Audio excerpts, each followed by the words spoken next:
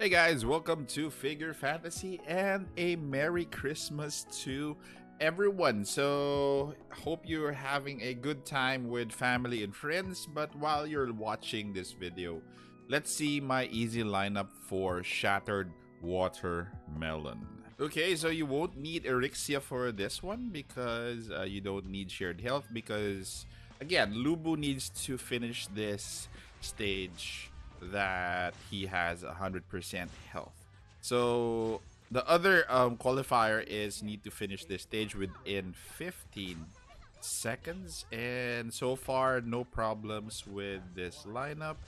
We are down to 3, 2, and 1.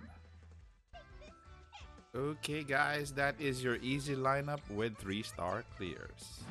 Okay, we're off to hard, and let's see what I have for you.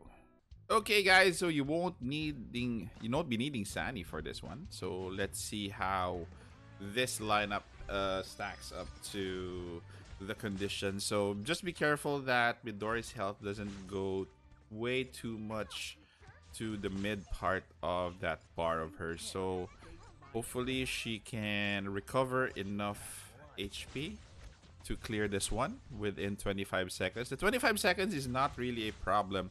It's actually maintaining Midori's HP up to 100.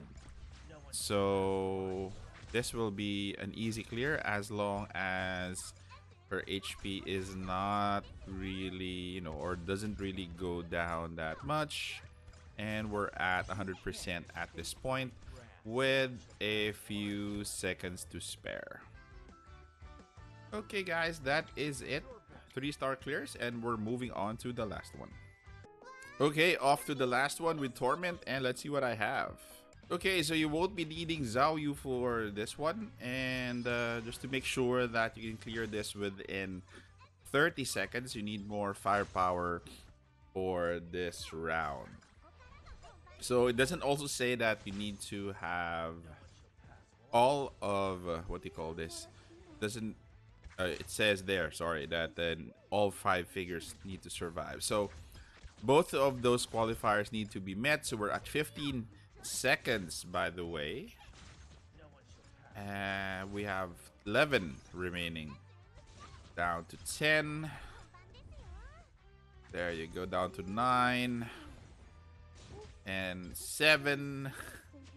Counting down, then we're down to the last 5. I think this is doable already. There you go.